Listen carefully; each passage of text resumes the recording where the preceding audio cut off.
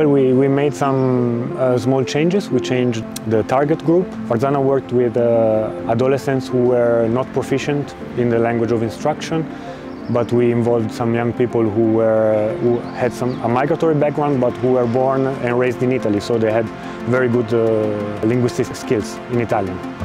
That was a first difference, and then we also expanded the focus of the activities.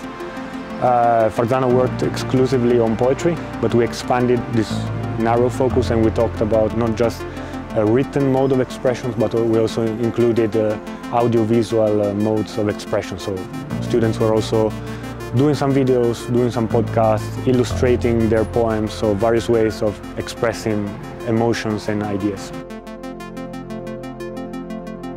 One of the challenges was this emotional strength of the activity. So several students were getting quite emotional and they were crying in the classroom. This was difficult. And then I think it was at times difficult to deal with institutional constraints. So teachers had a very tight schedule. And they also needed to evaluate students in some way. So we had to find, to negotiate with teachers our presence in the field, the schedule, and some aspects of the activity. So I think this was also challenging.